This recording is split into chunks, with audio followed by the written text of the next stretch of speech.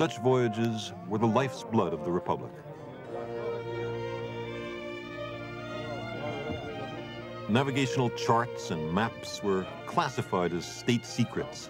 Ships sometimes left with sealed sailing orders, the crews embarking for an unknown destination more than a year away on the far side of the planet.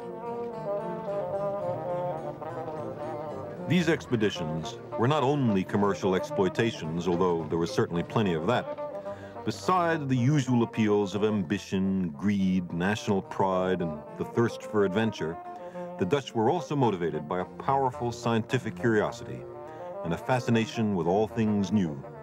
New lands, new peoples, new plants and animals.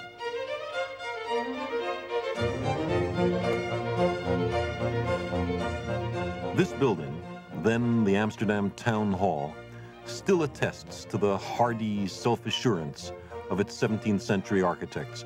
Its lavish crystal adornments still reflect the glittering pride they felt in their accomplishments and their prosperity. It took shiploads of marble to build this place. Constantine Huygens, a poet and diplomat of the time, said that this town hall dispelled what he called the Gothic squint and squalor. The Middle Ages had ended.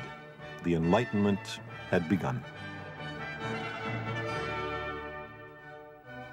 Up there, do you see, is Atlas supporting the heavens on his shoulders. And beneath is Justice with a golden sword and golden scales, flanked by death and punishment.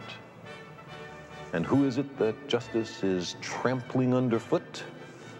Why, it's avarice and envy, the gods of the merchants. The Dutch knew that the unrestrained pursuit of profit posed serious threats to the soul of the nation.